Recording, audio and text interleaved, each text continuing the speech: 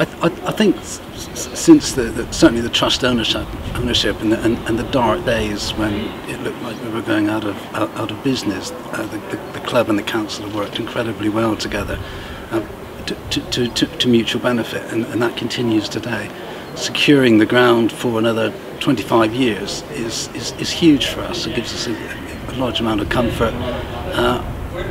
And hope that we can show that benefit back through the community work that CCT do, but also our ownership model, which is very much community based. So I hope that everybody benefits, but hugely grateful for the gesture from the council. It's important that we show ambition, and it's important that we show that we care about the people who come into the ground, and those are all things that you can easily put aside and arguably put the money on the pitch instead.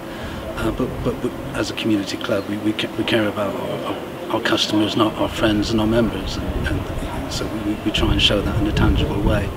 Exeter City Football Club's an integral part of the city, and for many of us who grew up here in Exeter, we're born to support Exeter, and that's what we will always do. It's a proud position to be that it's owned by the fans and the trust, one of the few clubs in the country, if not in Europe.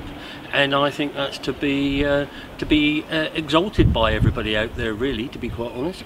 I think Exeter City Football Club will always be here. It's gone through some low times and some good times, and we've just got to make sure we can all do what we can do as people in Exeter in supporting our football club.